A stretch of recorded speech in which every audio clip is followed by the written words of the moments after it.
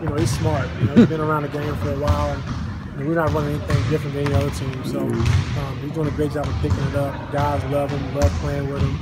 You know, defensively, he's always in the right spot to make shots.